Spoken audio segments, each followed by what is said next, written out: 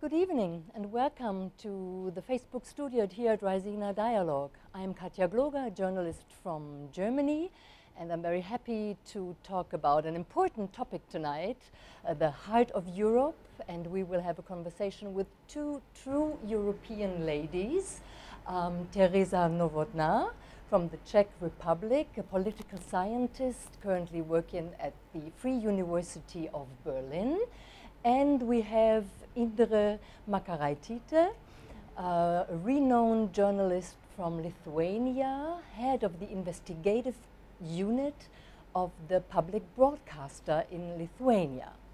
Our topic for the next 15 minutes, the heart of Europe. Europe, the European Union, has been an unprecedented success story for many decades, bringing peace, stability, prosperity to millions of people, and also bringing democratic rules and norms like human rights, like the rule of law to many million people in Europe. What we are seeing today, though, is that Europe is under threat from within. We are seeing rising polarization, fragmentation of the European Union. We also see an authoritarian threat within the countries of the European Union. And the European Union is under threat under external threat, meaning the rise of new great powers who claim a new world order. And we have the United States that is retreating from Europe. So sometimes it seems like Europe is in the hospital, in an intensive care station. What I want to ask you is the heart of Europe still beating strong, Tereza? Well, good evening, everyone. Thank you, first of all, for having me here, both at the studio and at the conference. Well, you just mentioned this hospital parallel. Well, we had European elections, and since 1st December last year, there's a new European Commission, also a new High Representative for Foreign Affairs, so he will be dealing with the external threats. So I think this is quite a boost for the Europe, at least at the institutional level. The program so far looks promising, what the new Commission has put forward, especially when it comes to climate change, the new Green Deal, and so on.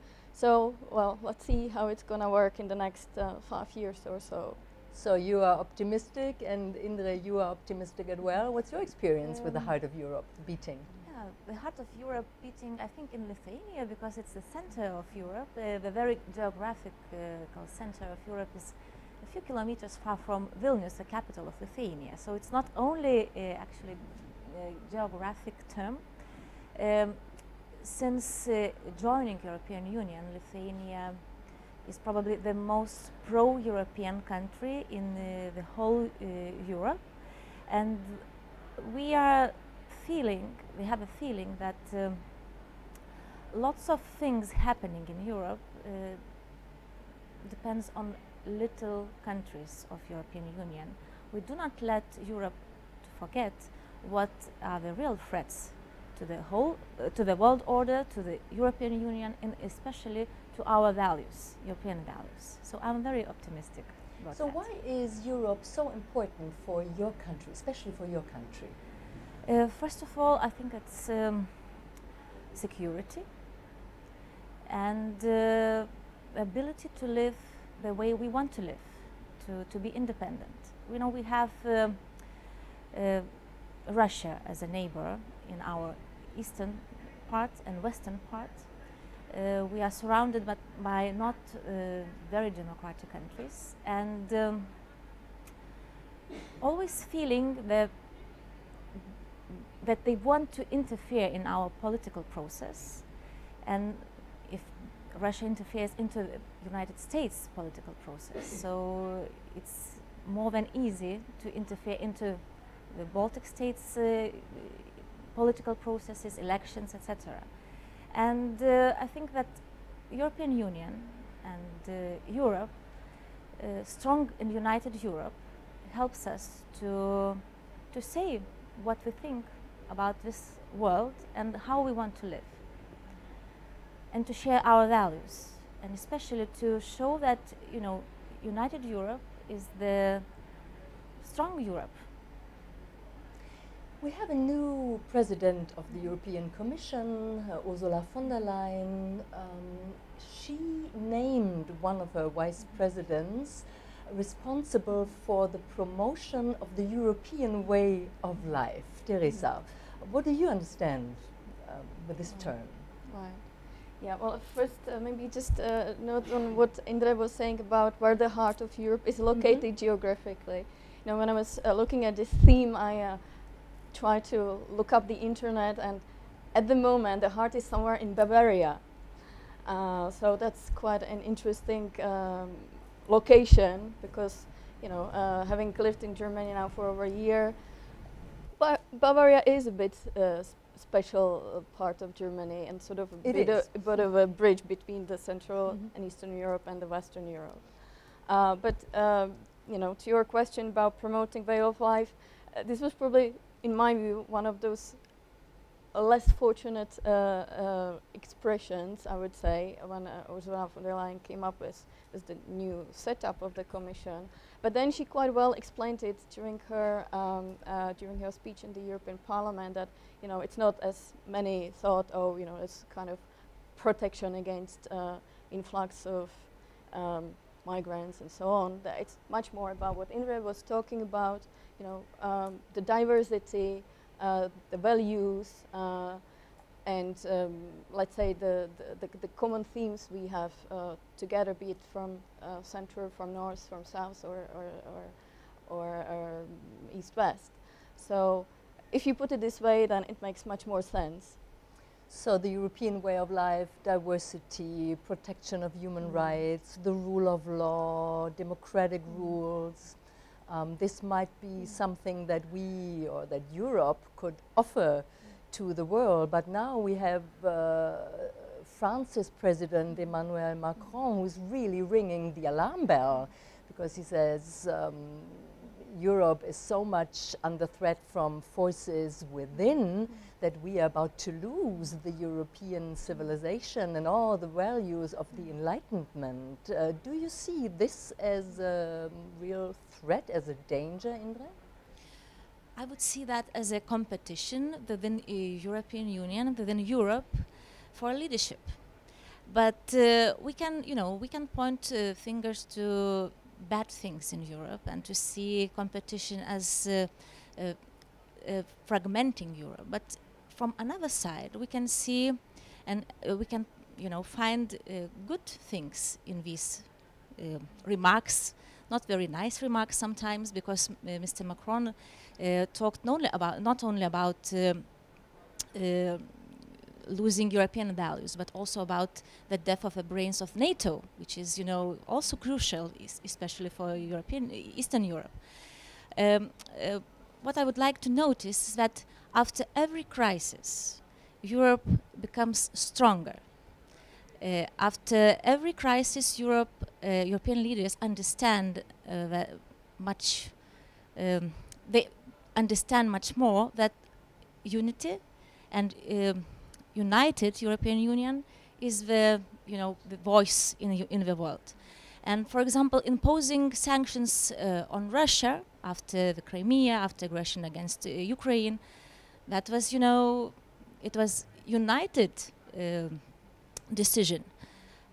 Brexit, it's not only the, you know, yes, this is a bad thing, but European history hasn't ended with Brexit. Look how united European Union was, you know, negotiating with United Kingdom and defending European Union values. So, you know, every crisis leads somewhere, and I am very optimistic that it, you know, leads to stronger Europe, and what is especially crucial for little countries, small countries like Lithuania and Eastern Europe, united Europe. Now there are many people claiming the West is out of business, so the liberal, rules-based world order is a thing of the past.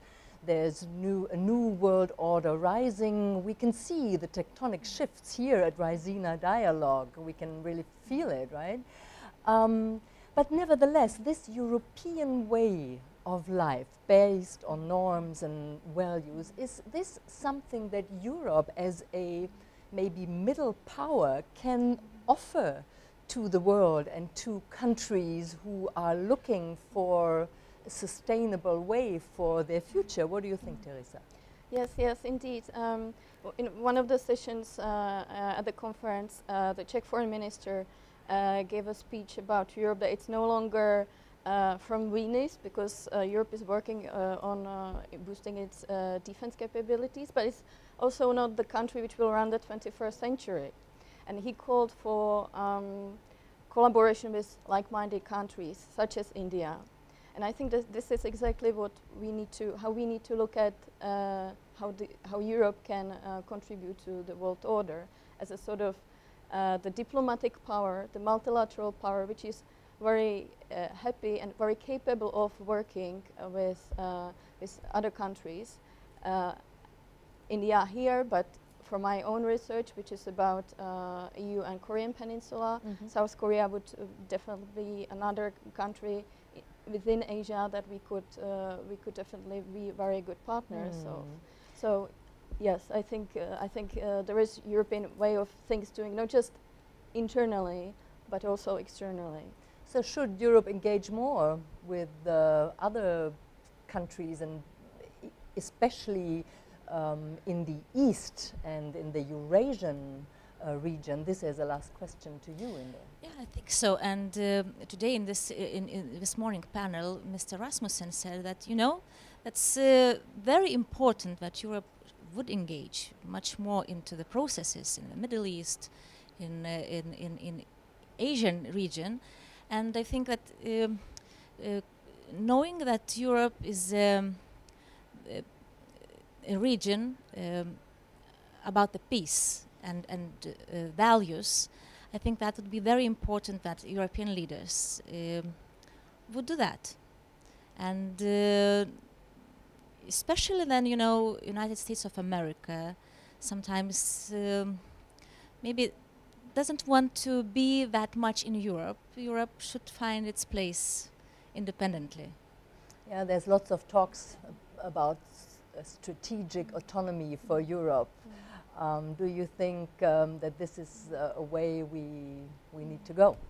Right. Well, the previous High Representative Federica Mogherini, she has drafted quite a substantive document called European Global Strategy, and then she started putting this in place, in practice, and strategic autonomy was one of the concepts that has got a lot of traction. And I think it is a useful concept, because it combines both the values but also the very kind of realpolitik perspective. And again, I think this is also something which Europe is quite good at and should pursue further. So on the one hand, more idealism in a certain sense, and on the other hand, a little bit of more realpolitik, as the German word goes. You agree, Indrė, on this, or? For Lithuania and for all small European Union countries, Baltic states, it's crucial, you know, that transatlantic relationship would exist and would, you know, would exist and would flourish, and this because every country, every voice of every country, every state of European Union matters. So I think that Lithuanian and another's voice and partnership with the United States, feeling that the United States is crucial in our region, I think that would make Europe stronger, and the relationship with the United States not ended. So let's look optimistic. Let's be optimistic that behind these, you know, Twitter posts and very strange, you know, speeches of the leaders, there is a feeling that only united we are strong. Yes. Only united we're strong. So I take from our session that Europe's heart is still beating strong, and that Europe, as tiny as it might look like from a perspective from here or even far more east from China, that Europe really has something to offer to the world, and that we can be maybe proud of it partly, but that we really have to work on it to get this message out. So this is to wrap it up. Thank you very much for following this little session on the heart of Europe still beating strong.